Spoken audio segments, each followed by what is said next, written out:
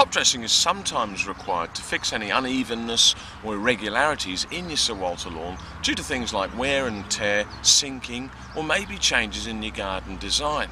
Now you can use river sand or a specialist top dressing soil mix available from your landscape supplier and some nurseries. Next, simply dump half wheelbarrow loads of the mix at regular intervals around the area to be top dressed, or you can use a shovel and broadcast the material across the lawn. Then spread it out evenly with the back of a rake, a broom, a lever lawn or topsoil spreader, and you can even use an old paint roller with the nap removed, working the mix into the lawn profile. Apply to a depth of around 10 millimetres and never cover the leaf completely.